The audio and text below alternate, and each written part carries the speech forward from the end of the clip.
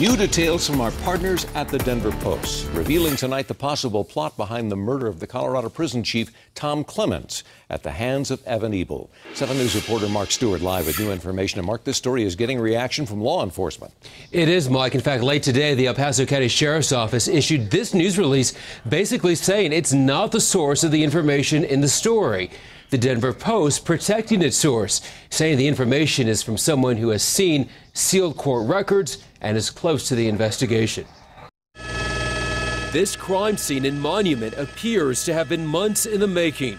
Tom Clements gunned down here in his own home by Evan Ebel. According to our news partners at the Denver Post, the plot was crafted here inside the Sterling Correctional Facility. Their source says 211 gang leader Benjamin Davis recruited Ebel to kill Clements as a payback after Davis protected Ebel from a rival gang that threatened him while in prison. Once Ebel was released, the source says he was in constant contact with members of the 211 gang. The source telling the Post after Ebel cut off his ankle bracelet, he stayed at a Denver hotel with a woman waiting for a call to go. Authorities believe gang members helped to arrange the murder of Nate Leon, the father who was working as a pizza driver to make some extra money.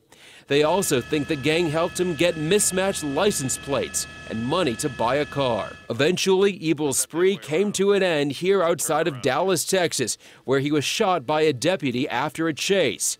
As to why he drove to Texas, the source says a fellow gang member lived there. And while the El Paso County Sheriff is distancing itself from this particular report, the undersheriff is telling ABC News anyone who was involved in this case is a potential target. This after a judge was recently forced to seek protection. You can see that interview tomorrow morning on Good Morning America. Reporting live tonight, Marc Stewart, 7 News.